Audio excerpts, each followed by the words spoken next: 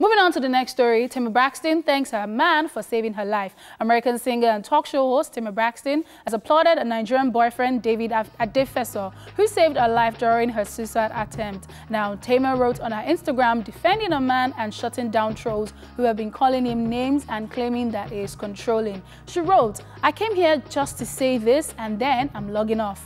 If you have ever been in recovery or treatment, you know that you reflect on a lot of things. So I couldn't let another day, another second go by without publicly thanking my love at David Adefeso for saving my life.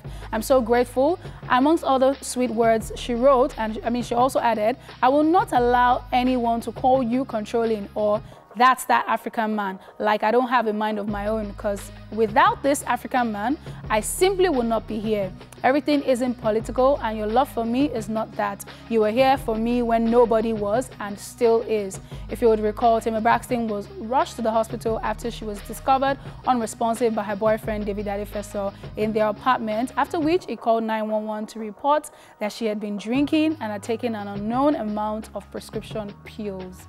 So this just clears the air, like 100, because people still came out after we discovered that, you know, it was a suicide attempt, because the first thing when she was rushed to the hospital was, did he beat her, did he this, and then we came out, okay, she attempted suicide, and now it's like, okay, maybe he had to do with him, maybe this. So she did. I like the fact that she came out to clear the air, because there's this stereotype that comes with Nigerian men or African men being angry. In fact, I said black people generally, but let me, it's now more specific with the African men and even African women. Like, they're angry, they're tagged angry people, or they're controlling, or they're this. So I'm glad that, you know, he had nothing to do with this, and he was the one that actually saved her life. And I'm glad to hear some good news about Nigerian men. Like, I love that. And shout out to David for changing the narrative of Nigerian men. You know, we're no longer in the light of demons. And I'm happy that she came out to clear the air